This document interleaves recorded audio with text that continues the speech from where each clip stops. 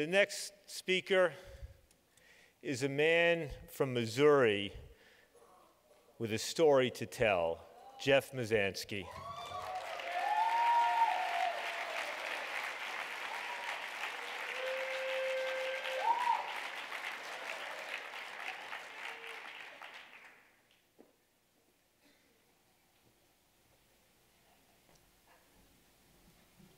Man, that's a tough crowd to follow, isn't it? It's wonderful to see everybody in here. I'm pretty well new to the game, as you all know. They haven't let me come around things like this. Last September, I finally got out of prison after 22 years.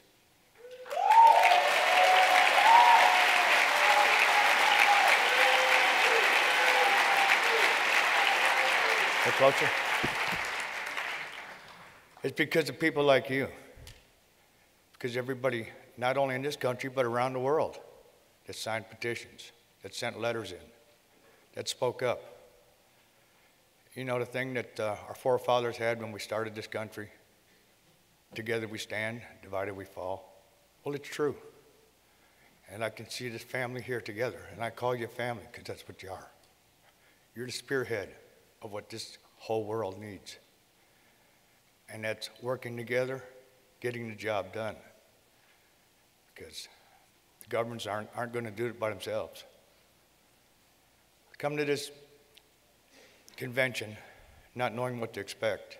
I was really surprised to see what this whole industry has grown to in the last 20 years. It's amazing.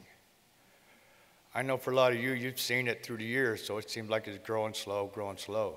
But to me, it's like, wow. You know, it's I remember having to go hide behind doors to go roll one up. You know. Not no more.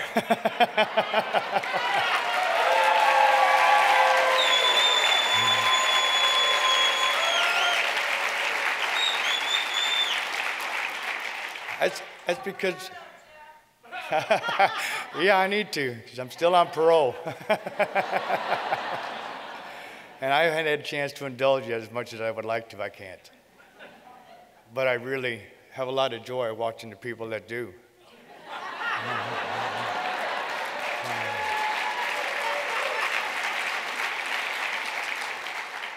So it's you all, each and every one of you that come to these conventions, that learn things, that are able to take it home into different places and tell other people about it, to spread the word, to let people know that cannabis is not the drug that they claimed it was.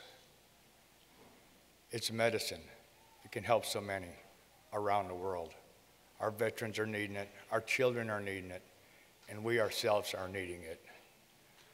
And if we remember that and all keep the fight one way, and I'm sure we all going to have a few differences here and there, but the main focus is getting it legal so nobody else has to go to jail. Once we do that, or while we're doing that, what we need to do is start fighting more for these guys that are in prisons.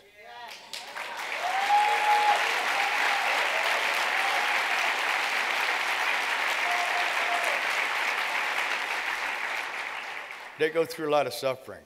I was locked up in 1994. I learned a lot while I was in there. I learned how the guys got put away from their families, how they weren't able to watch their kids grow up, how some of their grandkids grew up, got married, and they didn't get to see none of it. They weren't involved. And by that, we ended up with families that were in there. I'd seen guys have their sons come in there. Ended up in the same cells with them.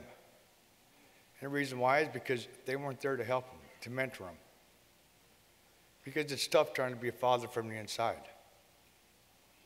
I was lucky. My children were a little bit older when I got locked up, but I still spent 1/3 of my life in prison. And I pray nobody else has to.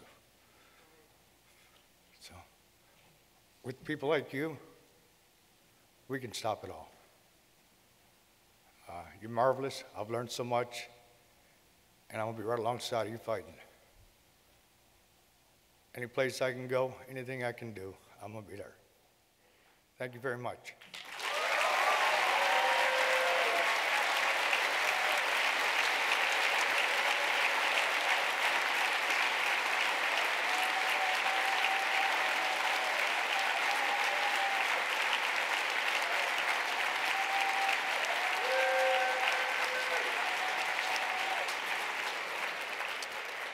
Thank you, Jeffrey. You know, what he left unsaid was that he got sentenced to life imprisonment for selling weed, for performing effectively a community service.